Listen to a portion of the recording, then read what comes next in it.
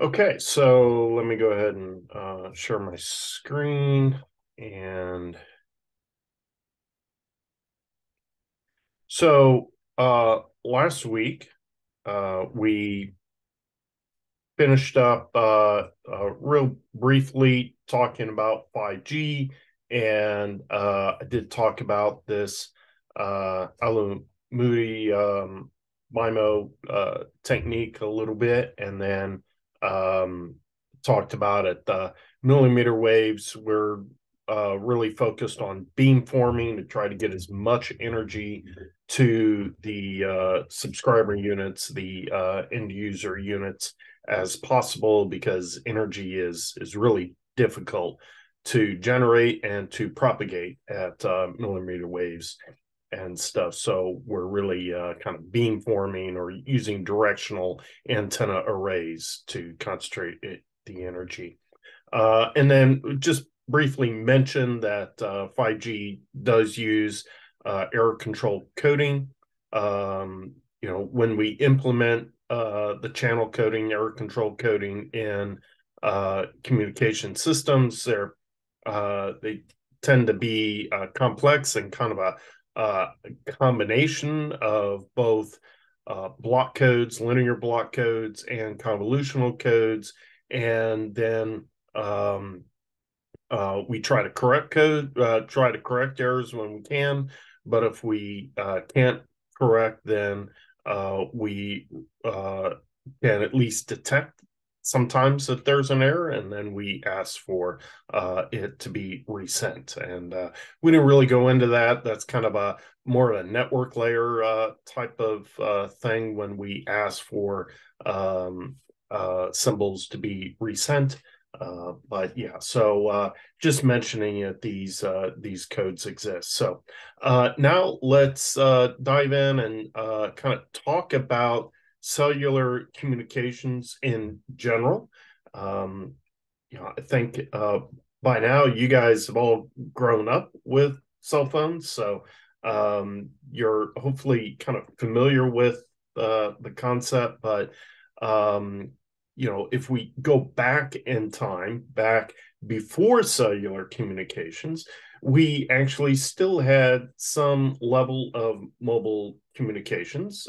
You could, if you were special enough and rich enough, you could get a radio telephone in your car.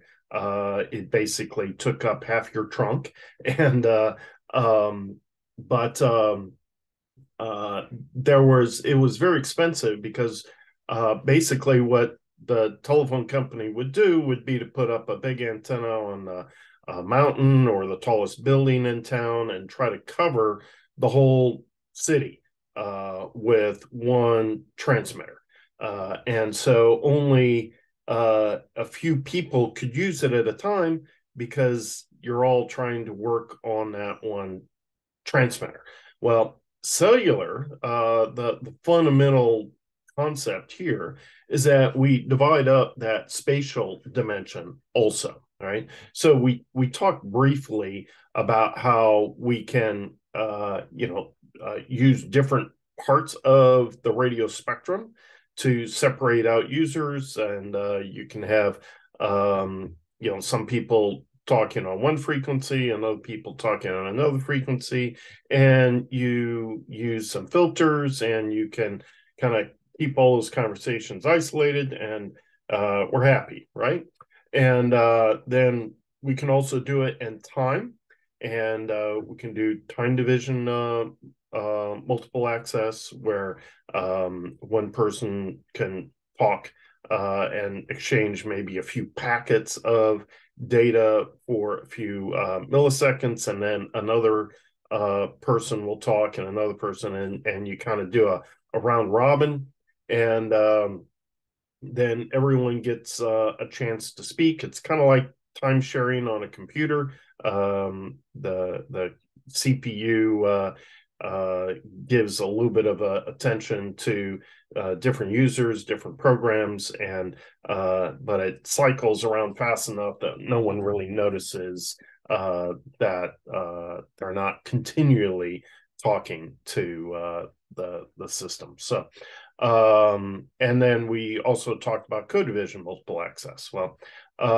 these are different ways of kind of sharing the spectrum. But now we're looking at divvying up the spatial dimension. And instead of putting a big transmitter on a mountaintop or building top that's cranking out hundreds and hundreds of watts and trying to cover a whole area, let's build smaller systems, but many more of them, and arrange them in such a way that they all have kind of areas of responsibility spatially wise, and then we'll interconnect them using a backhaul network, right? So basically, by using lower power and but more channels, now we can support more users all at a time. Now the big trade-off here is our capex, and to an extent our OpEx also.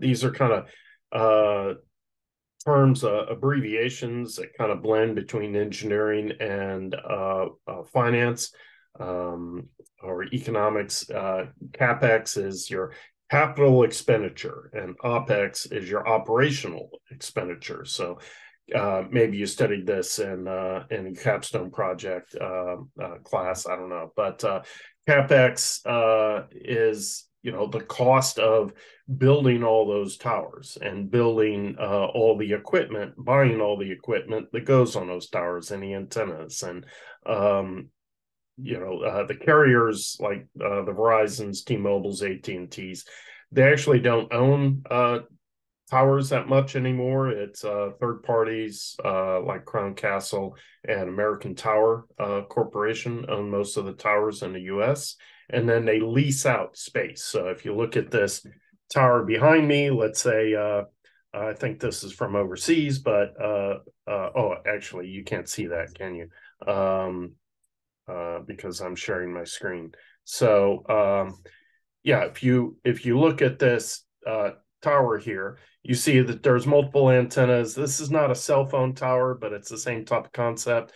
So maybe this tower is owned by American Tower or Crown Castle, and then you'll pay for a lease, a monthly lease or a yearly lease on putting these antennas up on the tower. And basically, the higher up you go and the bigger antenna you have, the more you got to pay. And the lower you are, the smaller antenna, the less you have to pay. So let me share again. And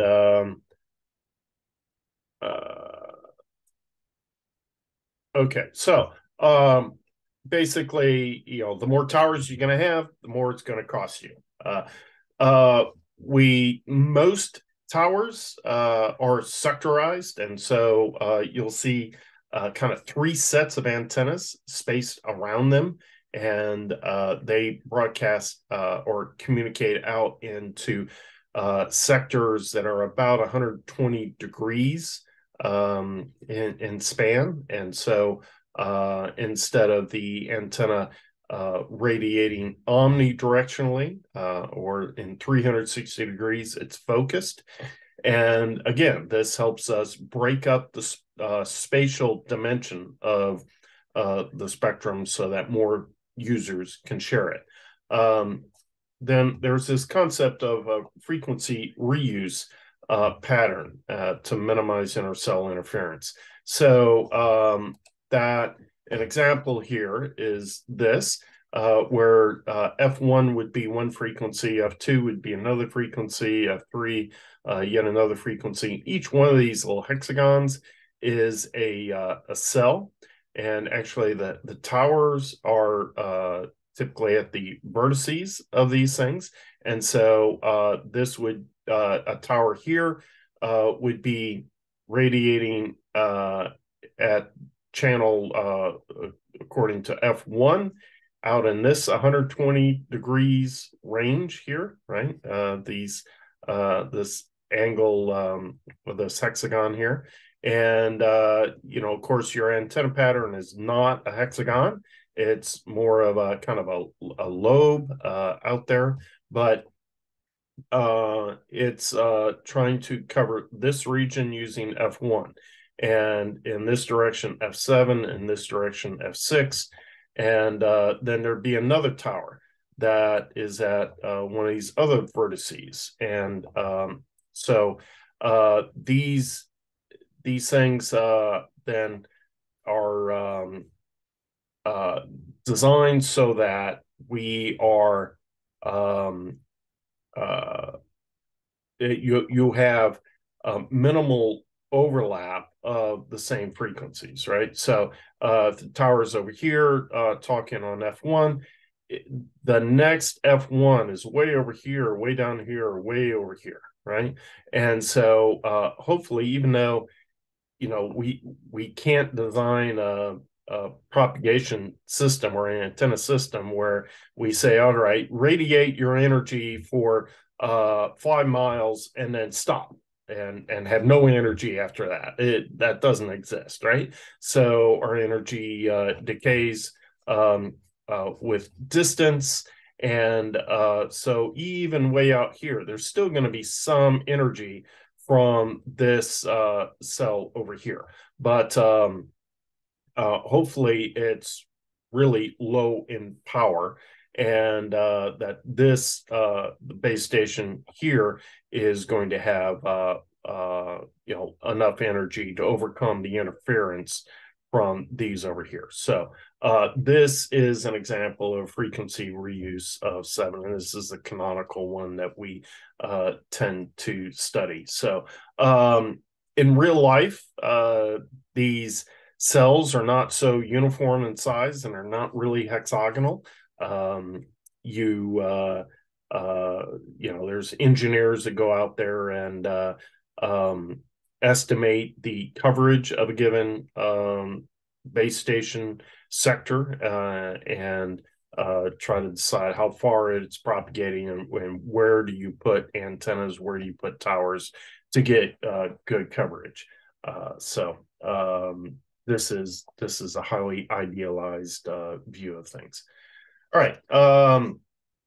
Now, when we move from one cell to another, when we're mobile, we need an ability to kind of hand off from one tower to another, or one sector of a tower to another. We might kind of be driving along or walking along or whatever, and we still might be close to a particular tower, but we're on kind of that borderline of the sector boundaries, and so we're needing to be handed off to that other sector, or we need to be handed off to a whole nother tower. And so the network, the base station controllers and that type of thing are trying to manage the user load on any given tower and or the set of towers, and then move a user's connection from one tower sector to another when that's appropriate, right? So it's monitoring its energy and signal strength and the error rate and that type of thing to be able to decide, hey, when is it time to switch from one tower to another? We tend to talk about a hard handoff where you're either talking to one or another, and you switch, and hopefully you don't drop. In the old days, we used to have situations where all of a sudden you drop, and it was because of a failed handoff. Those type of things don't happen as much anymore, but you would only, in a hard handoff, you'd only be talking to one tower or another. In soft handoffs, this was popular in CDMA type technology, the code division multiple access form of spread spectrum, and that was dominating in the US for 3G and 3G plus type systems. And there, actually, we could be connected to multiple towers, let's say 2 towers at a time. And in the background, we would be combining those signals to be able to try to improve or enhance the signal strength. So, and so if you're kind of on the border, you might actually be connected to 2 towers at once. It's the base station that controls that handoff. So it's instructing the handset to start talking to a different antenna that might require a frequency change. And like I say, hopefully that's all done transparently, and you don't even know that it's happening. But that type of thing is happening in the background. And of course, the towers have to be able to talk to each other to manage that. So if you're having ongoing communication with one tower and you're being handed off to the other tower, that other tower needs to know that you're authorized, that you have an existing connection with maybe another handset or a phone on a regular telephone network, and you're in the middle of a voice call and that connection needs to be maintained, that you're authorized to use that system, and that you're being properly billed and stuff. So there's a lot going on in the background. And again, that's at a higher level than we're studying in this course. We're really focused on that, what we call the physical layer, or the RF modulations, the radio access network type of thing. But all these processes are going on higher in the network stack. All right, and so there's not only connections between towers to facilitate all this, but there's obviously needs to be a connection to the rest of the telephone network, and also the internet. So that could be a fiber line running from the tower to the telephone company's network switch, which would be in a big building somewhere, or it could be wireless in very remote locations where it's not economical to run fiber to. And so you could have a point-to-point microwave, even millimeter wave type of communication backhaul. And that whether fiber or wireless, it's handling all the traffic, right? So it's aggregating. If you've got 100 different users connected to a tower at 3 different sectors, and that particular tower, then it's aggregating all of their data and communications and sending it on to a network access point. So once we start talking about cellular systems, then we have this concept that we call the RAN, or the radio access network. And this is the systems that we've been talking about in this course, right? The implementation of all the theory and techniques that we've been talking about. So this would include the amplifiers and oscillators and that RF hardware, but also all the FPGAs and DSPs and CPUs that are forming up all of these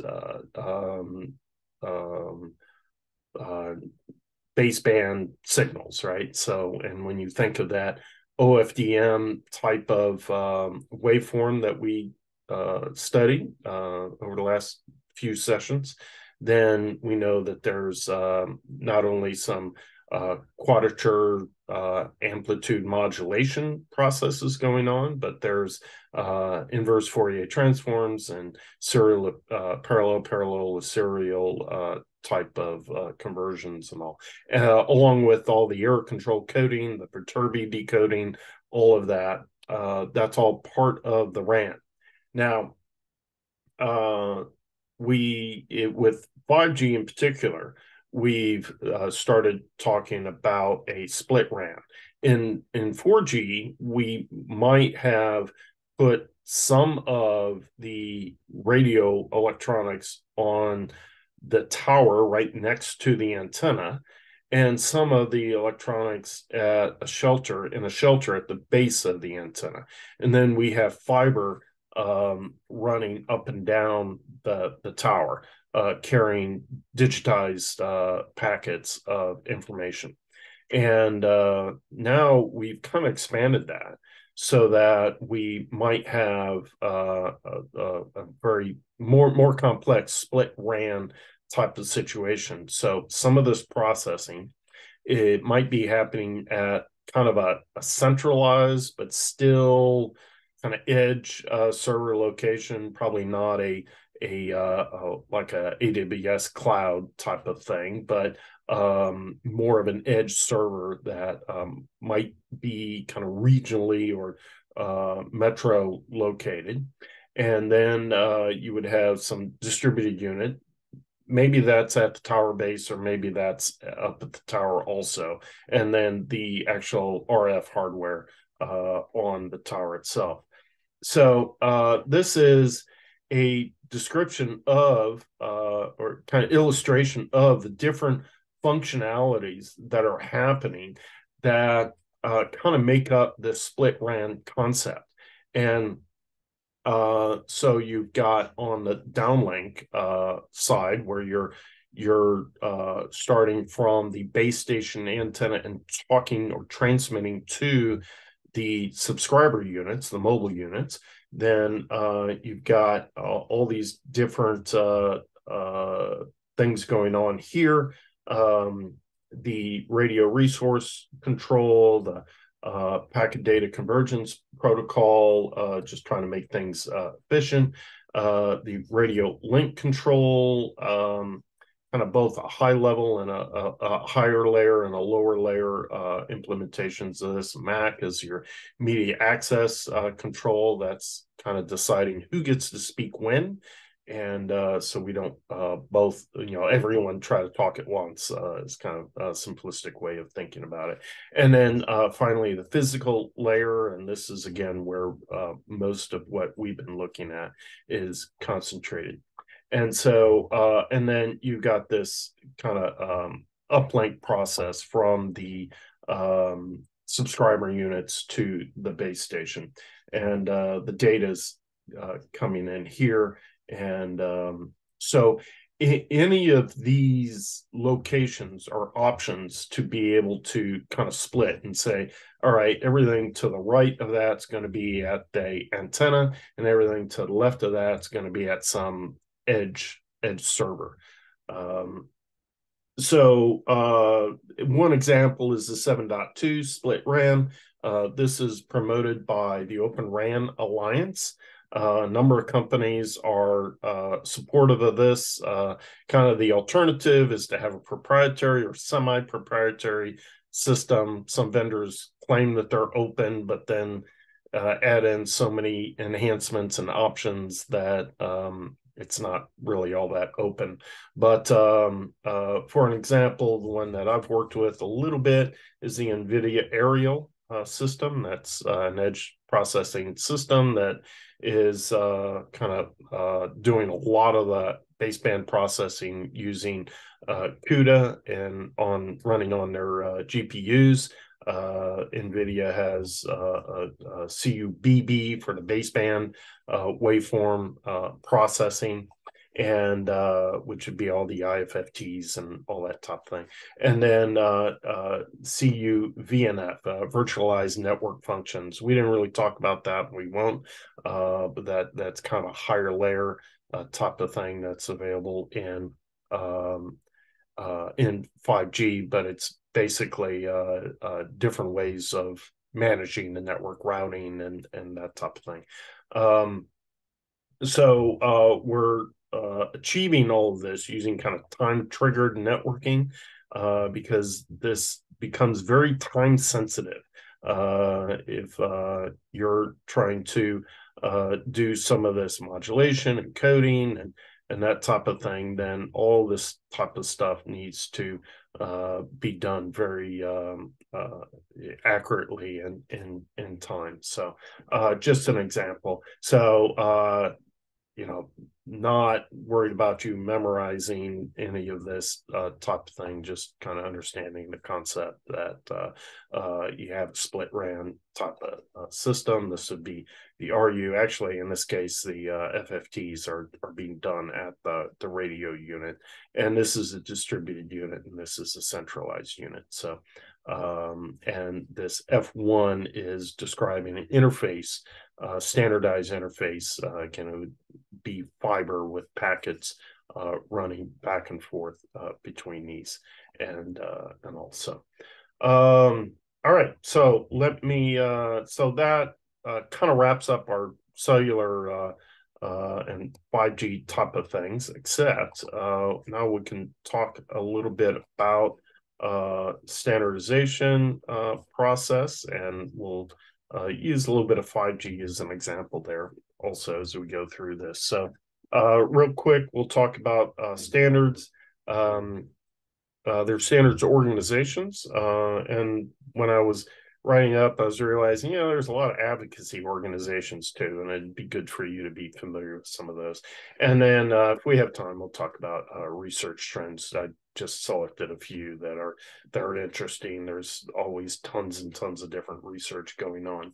But standards, again, this is something that ABET likes us to promote. ABET is our the accreditation agency that accredits engineering education programs, and one of the things that they emphasize are a standards-driven design process, and that makes a lot of sense. It's good that we're educating our students of this concept. So what do standards do? Well, the main thing they do is they promote compatibility. And so the classic example that I use is that you buy a set of Bluetooth earbuds or headset or something like that, or a Bluetooth mouse. And now, because there is a Bluetooth standard, now you can be assured that those earbuds, those headsets, the mouse are going to work with whatever laptop or cell phone that you have, whatever you're connecting them to, right? And that's achieved by groups, different constituents getting together and developing a standard. And then we build to those standards and we test to those standards, and then can make sure that there's compatibility. The focus tends to be on the transmitter, because the transmitter is the one that forms up the waveform and all the interactions that go on and that type of thing. And so the standards tend to be written from that perspective. There's obviously some things that a receiver needs to do in order to communicate with the transmitter. It's got to send back information. Well, when it's sending back information, it's really transmitting, right? So that leaves the opportunity for different companies to kind of compete over superior received type technology, but still ensure compatibility with the waveform. Standards processes, there's tends to be a bit of a tension, because ideally we want a nice set of diverse participants, and we want the best ideas to come to the surface with the best technology and that type of thing. There tends to be some competition. If you've come up with a great idea and you have a lot of intellectual property, maybe some patents associated with that, well, you might try to get those into the standard so that everyone has to pay you a licensing fee, or because you have so much expertise in that area, you think you'll be in a better competitive situation. So there tends to be a little bit of a competition in that, but yeah, generally we want our standards to be globalized, because that way we get our greatest economies of scale.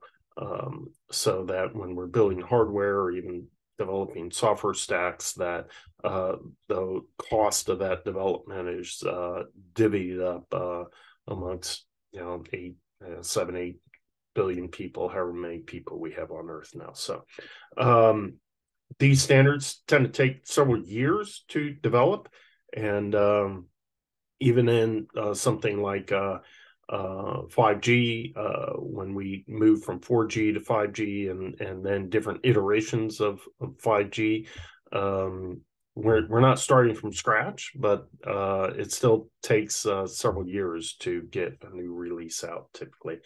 And these involve different proposals from different stakeholders that might want their technology in there, or might think that this is the better way. Tends to start with identifying the use cases that are going to be important in the next generation of the technology. And that, you know, again, I'll kind of lean on cellular communications, you know, as we're implementing 5G and rolling out that technology. There's already folks looking at 6G and trying to predict what are the big changes in our economy and our ecosystem of how we use wireless communications that are happening now, or we think might happen in the next 10 years or so, and what needs to be enhanced in the next generation in order to meet those things, right?